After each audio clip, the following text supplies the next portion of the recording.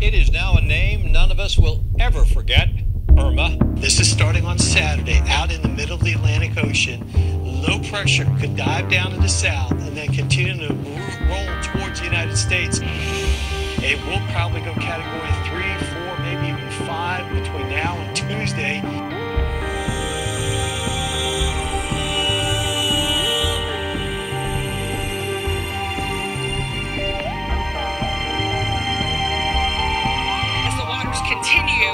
Continue to just fly over the bulkhead here. People are taking this seriously.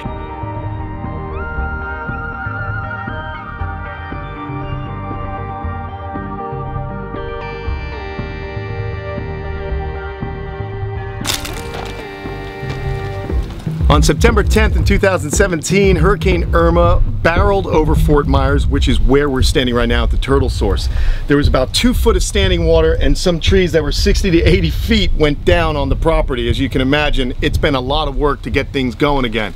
But luckily, with hard work and a few friends, Mark's been able to get things rolling, and we're gonna see what's happened and what's new on this side of the turtle source. Our animal mission is simple: education in action, conservation in action. This is Kamp Kenan.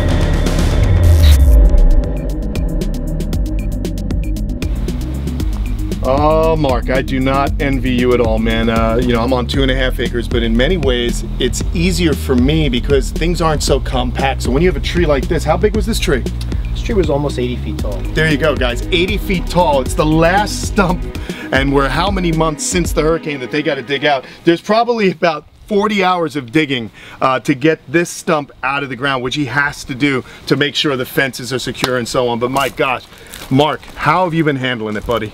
Well, it's basically every time you have any time at all, you put into it. If you look over here, these cages, oh, yeah. the trees that were, the stumps that we were already taken out, came up underneath and destroyed these. So we had to, these are all custom fits. So what we ended up doing was we sheared off the tops of these bins and set the tops into brand new bins. And so that's crazy. So this is just the remnant of just the old tub, because you're never getting these things back into the lip again, are you? Exactly. Oh my gosh. Yeah, just little things like that. It drives me crazy. I just, you know, guys, you were great. The folks that are watching the channel, man, they've been so great to me and worried about how my animals were doing. But guys, there were so many people with animals and businesses that revolve around animals. I look at this and just the intricacy of what he's done here, and I almost hyperventilate thinking about a hurricane coming, to be perfectly honest. And you know what was great too was friends came over. Everybody was ready to have it happen to them, and it didn't happen to them. They just drove to this side of the state. We had Chris from Sea Serpents with his people come over here, and everybody put a day, half a day, whatever they had, and helped out. We even had the Mormon church bugging me for a couple weeks. No way! And they actually, but tell them the story, man. That's a cool story. Check this out, guys. They kept bugging me and said, "We want to help, we want to help," and I'm like, "Why do you want to help?" "Well, we just want to help." I said, "Okay." So they came out with a couple guys and me, and we all, 3 of us had chainsaws, and about 23, 24 kids from 12 years old to about 21 years old pulled everything we cut to the curb for an hour and a half, and they did about a week's work. In an hour and a half. And I said, "Can I write the church a check?" "No." "Can I get you some new chainsaw?" "No." "No, nothing. Can we just sing a song and say a prayer?" And I said, "That's fantastic, guys. Can't thank you enough." That's amazing. Can't thank you enough. Well, because you got to imagine, guys, that tree came. It was this whole area just inundated with it was leaves? One of a dozen trees. This was just a jungle. You couldn't see anything here at all. Everything was just trees, and you had to cut for hours with a chainsaw just to be able to walk through. And so all the turtles and tortoises, now add into that, guys, that there was 2 foot of water standing. Yeah. So they're doing all this work in water. All these pens inundated with water. He pulled out most of the animals. I mean, you don't want water to come around with water turtles. They'll just swim away, you know? We have a disaster plan. We took almost every single animal inside the house. Oh.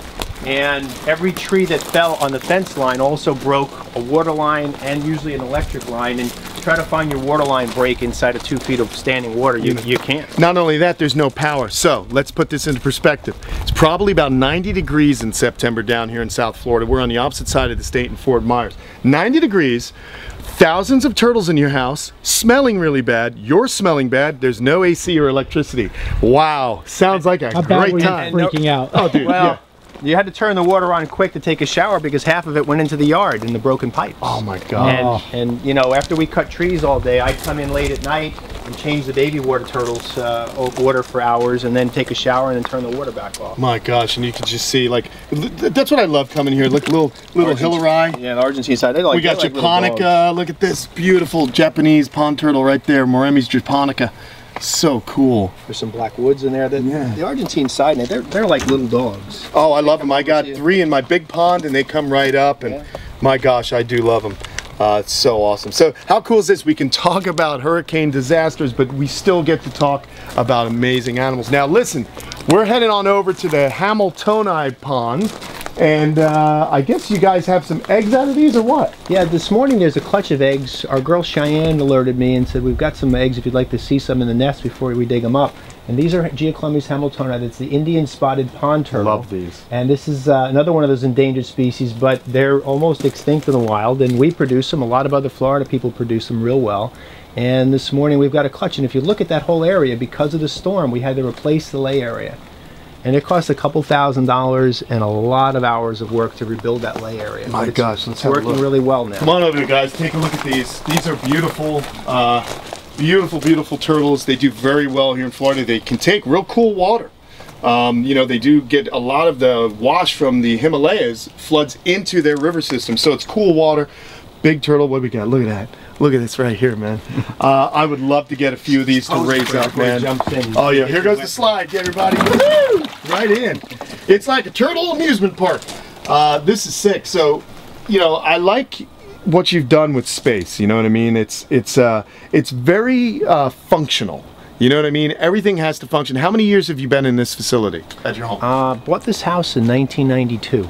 We unpacked the first weekend. The second weekend I rented a concrete saw and I cut the window down and made a sliding glass door, and we've been going out ever since. Yeah, you're never inside, man. I know the feeling, guys. I'm outside all the time too. So where's this nest? Let's show these folks. Let's take a look over here. Some nests.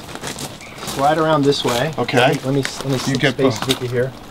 And what we built is this will cover the rainwater coming off the roof. Okay. Do you want me to remove this? Probably if you can come from that angle, you'll see it really well. All right, cool. Watch your head there, Tom. Tom's always those you can leave up. Oh, I can leave these up? Yeah. All right. Ooh, it's bright. Yeah. Ooh, that's bright light. And here, put that on the windowsill. Yeah, no worries. So the way we built this, and that's to help keep it cool underneath. It keeps the rain off. Keep the rain off. Okay. And you can tell something was happening here. You can see the flat. That's from a turtle shell.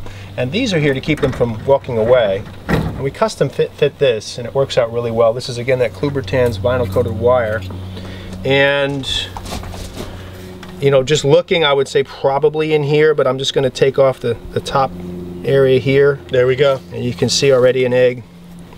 And wow. And you know, this morning Cheyenne, our lead person outside, spotted the mound, and she was exactly right. Cool. That is awesome. This is the 4th clutch since the new top went on, and everybody was looking at us like, we're gonna lay soon. You better get something going on. And sure enough, we raced to do it, and it's been worth it because.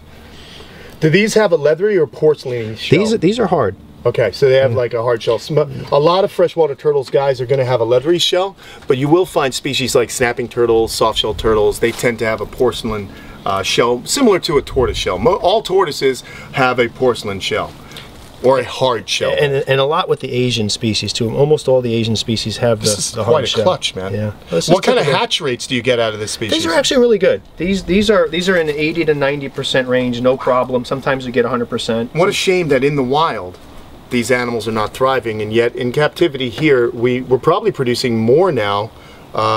We're coming up on producing more of these than are actually going to be available in the wild. Well, it's to the point now where the one who breeds the most of these is the National Reptile Breeders Expo director, Wayne Hill, and he's actually offered to send thousands back to India. Wow. To repopulate what's in the wild, because they're not in the wild anymore. I mean, there's a few here and there, but that's just one clutch, and that's a beautiful thing when we can return stuff to nature where it's extinct in nature. It's amazing. It's amazing. We just got to get the protection in place so that they just don't get farmed out again.